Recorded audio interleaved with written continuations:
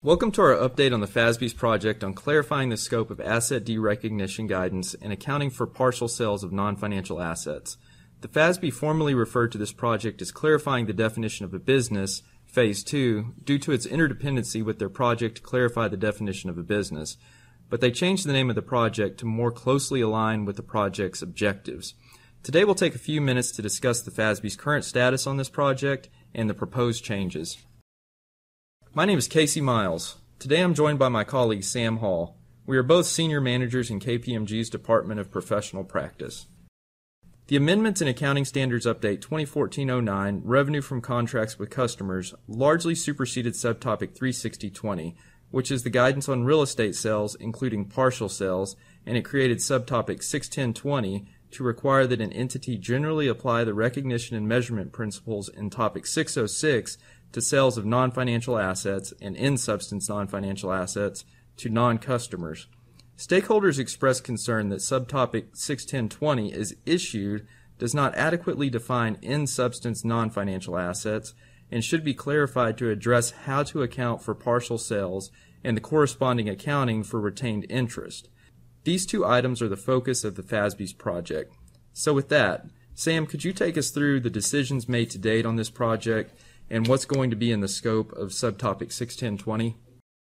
Sure, Casey. The proposed changes will clarify the scope of subtopic 61020 so that entities will apply its guidance to both transfers of non-financial assets as well as any group of assets or subsidiary that includes an in-substance non-financial asset. I think it is worth noting that current GAAP real estate guidance includes a concept of in-substance real estate.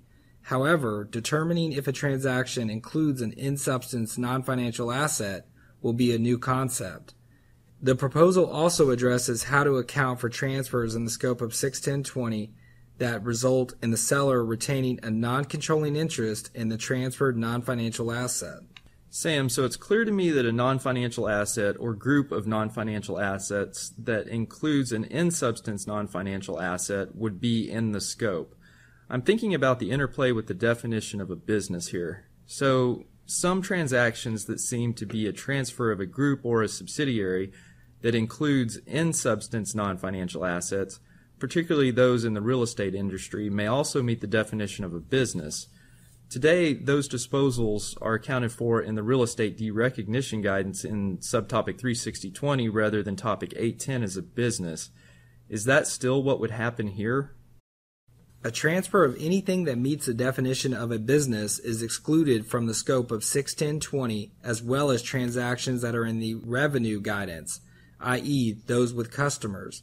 Conveyance of mineral rights, the sale or transfer of a subsidiary that doesn't include in-substance non-financial assets, situations where you have a controlling financial interest retained, transfers under topic 805 for business combinations, and the transfer of investments including equity method investments.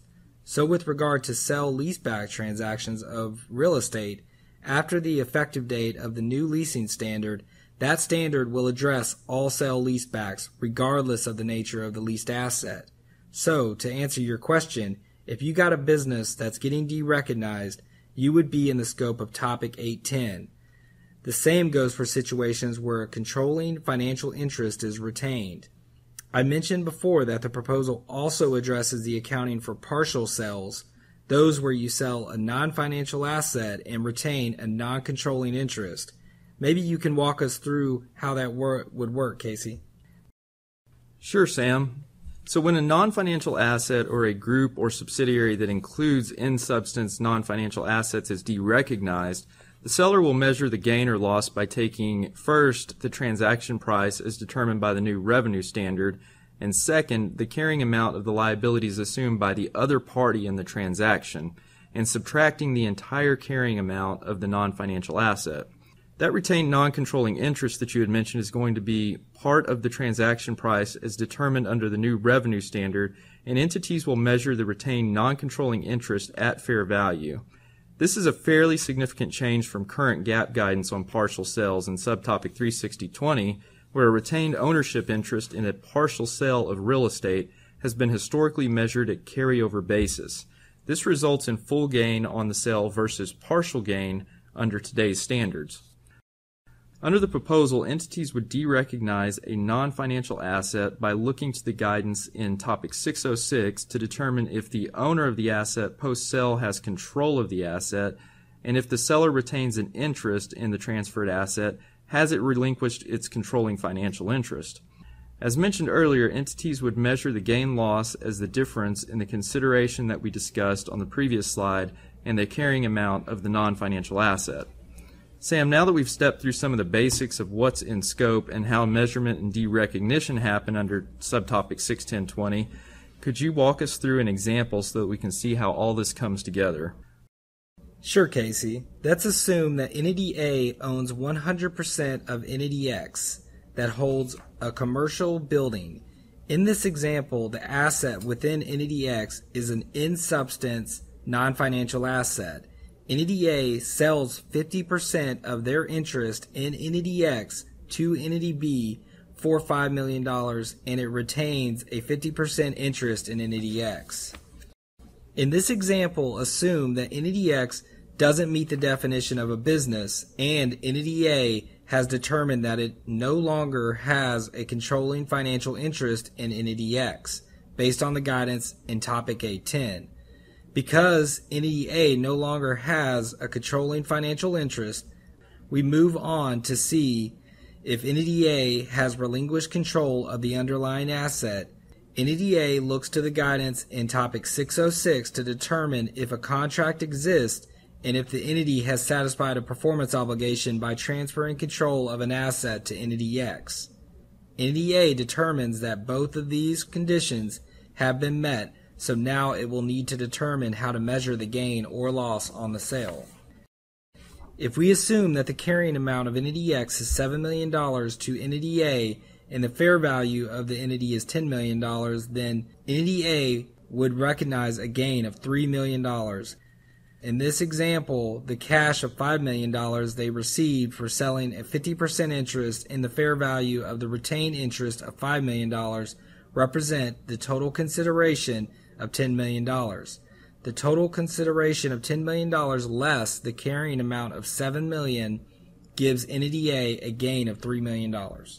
One other thing I want to point out here, Sam, is that under current GAAP, we only use 50% of the carrying amount of Entity X when you calculate the gain, and as everyone has seen at this point, the retained interest is being treated differently as well.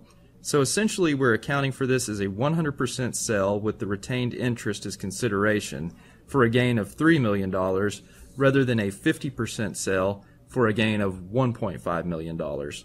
That's right. One of the decisions the board made was that the unit of account should be the same for all transactions and that an entity should evaluate whether it transfers control of the entire asset and not the partial interest in the entity. Ultimately, a partial sale transaction would be viewed as the transfer of an asset in exchange for a non-controlling ownership interest in another entity. Casey, do you have any idea when the proposed changes might take place? The FASB issued its proposed ASU on these changes in June 2016, and the comment deadline was in early August. It's important to note that the board will also be considering this project with the project on clarifying the definition of a business in order to make sure they have an understanding of what types of transactions could be in the scope of subtopic 61020. The board did decide that because of the interdependency that subtopic 61020 has with topic 606, the effective date of these proposed changes will be the same as the new revenue standard. Entities won't have to apply the guidance in the same manner that they apply the new revenue standard, though.